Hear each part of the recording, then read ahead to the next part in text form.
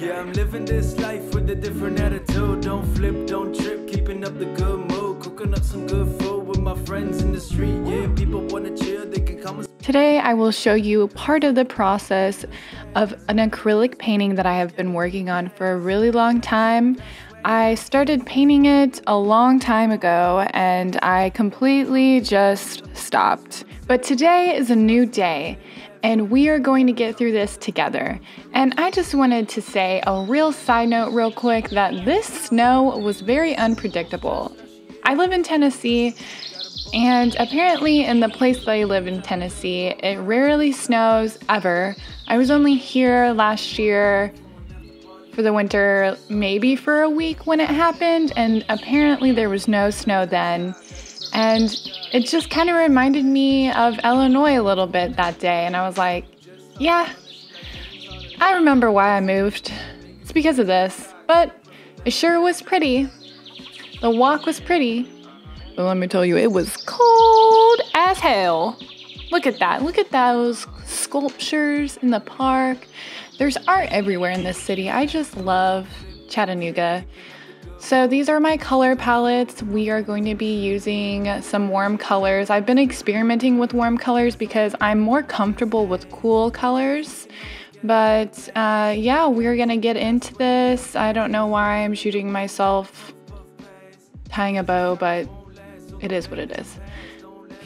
Okay, real quick, I'm about to show you some footage that my husband and I took a really long time to make, and I really hope you enjoy these clips. After that, I'll explain why it took so long to finish this painting.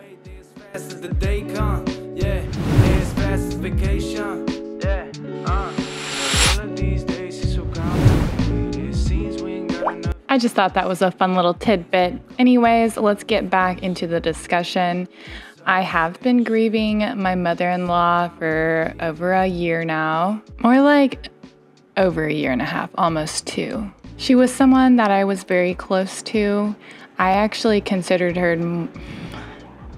this kind of is personal, but I really considered her more of a mother figure than my actual mom, to be honest, because she was always there for me, always there. No judgment, always caring. You could tell her anything. She'd keep your secrets. She was just a wonderful person, and her death was kind of unexpected.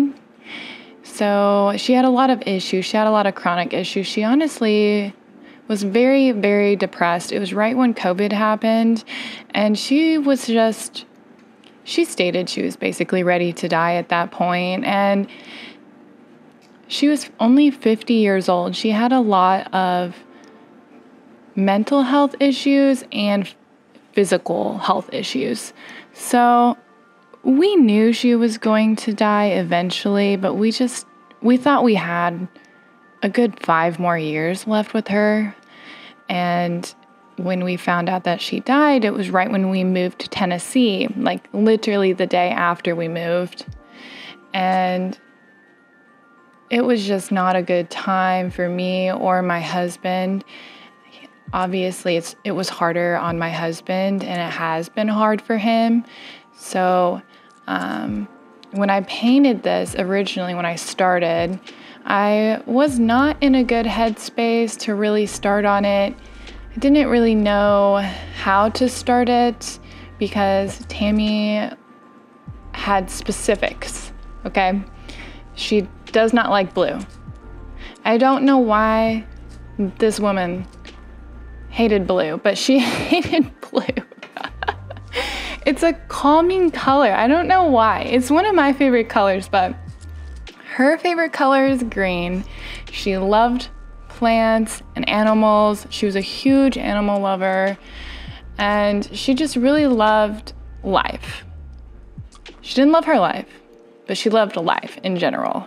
And I thought, okay, I need to incorporate some green in here because green was her ultimate favorite color. She was an Irish girl. And I just wanted to make sure that her memory of what I remember of her was in my painting. And it really made me feel a sense of relief after I was done painting it. And I really enjoyed doing this piece when I finally decided to kick my booty in gear and actually finish it. When I did start on it, I was severely depressed and I just didn't want to go through those feelings. I didn't want to process those feelings because when you paint emotional paintings, you go through those feelings all over again. And I don't think I was in a good place to really finish it. The point of processing grief is to finally be at peace within yourself. Even though you are grieving, you are going to continuously miss someone for the rest of your life, and that is grief. But accepting that and moving on and making sure that you are okay and that your peace is not interrupted, that is what is important about processing grief. And I think if you paint a memory of that person that you loved and that you want to cherish forever, then do it. Just do it, because after I made this, I obviously teared up a little bit, and it just made me feel happy knowing that now I have a finished painting with her memory in it, and she will always be with me no matter what. I heard another artist say, "If not now, when?" And that really stuck with me, and I stick by it. Before I end this video, I just wanted to say real quick a quote that I found, and I think it's really beautiful. That was her magic. She could still see the sunset even on those darkest days. You guys have a good day, and I will see you next week.